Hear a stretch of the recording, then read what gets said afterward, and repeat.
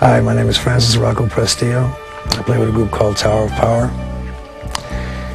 In this video, we're going to answer some questions that are frequently asked me about my technique and my approach to the instrument. First, I want to tell you just a little about me. I've been playing with the band for a little over 20 years.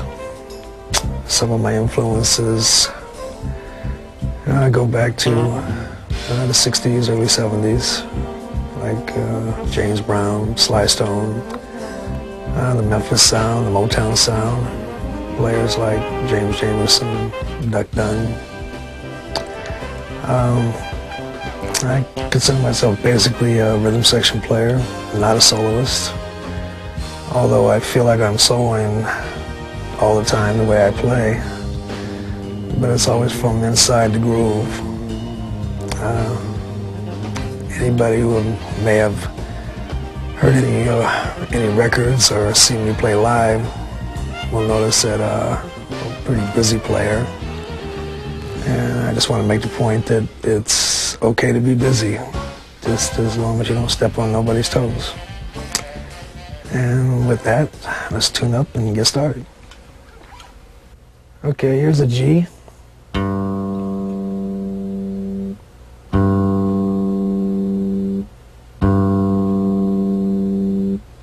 Here's a D.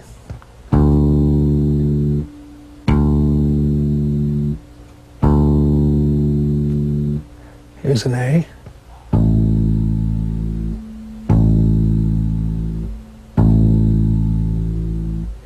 And here's an E.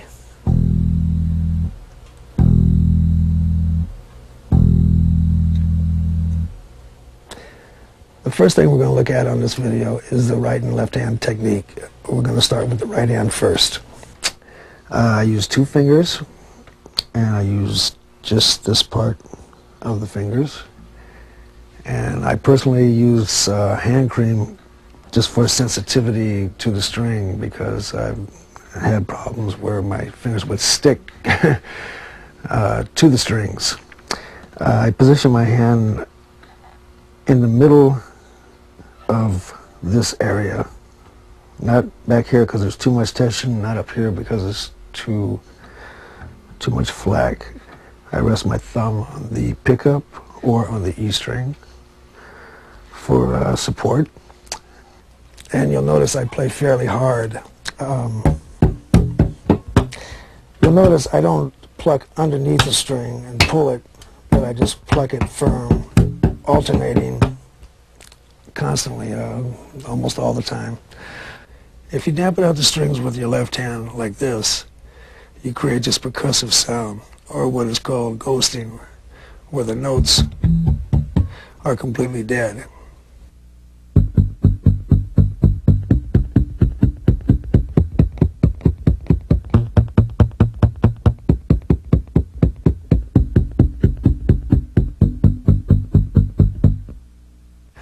As far as my left hand is concerned, probably the most important thing I do is get this muting sound, where the notes are short and percussive, but you can still hear the tone of the note.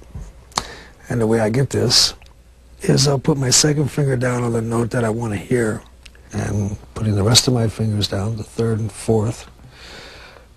This is the sound that you get. Now if I lift the third and fourth, and then put it down gradually, you can hear the difference. And that's how I basically get that sound. One more thing that makes that sound happen is just from,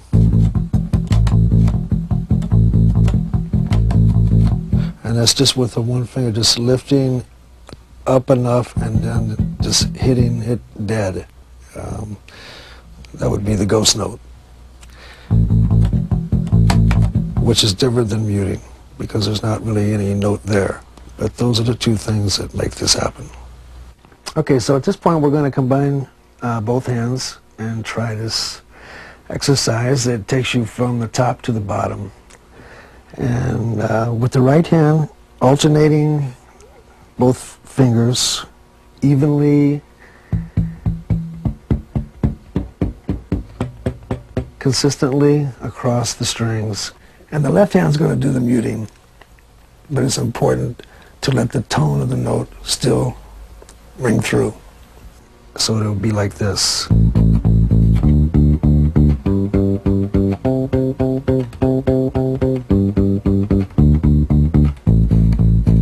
like I said, alternating and making it even and consistent. That's the important thing.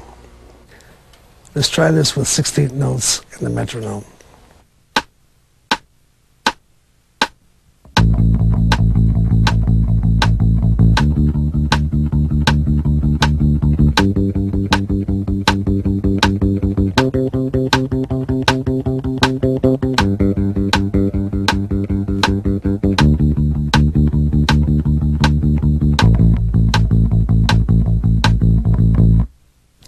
Just be sure to control the muting with your left hand so the notes don't ring into each other. Let's try it at a faster tempo.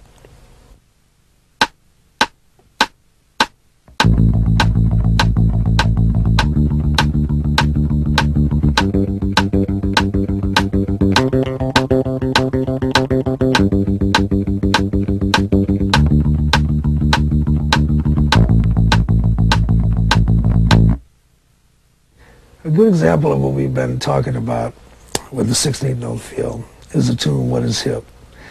It's become kind of a signature tune with the band. Its original concept was derived from the drummer at the time, David Garibaldi. He had this idea for droning on one note. And at the time, I remember thinking, this is not going to work. But as it turned out to be very hip. And I enjoy playing it. You'll notice when I'm playing this line that I'll be playing more than just the root. I'll be playing octaves and adding the minor seventh and other intervals.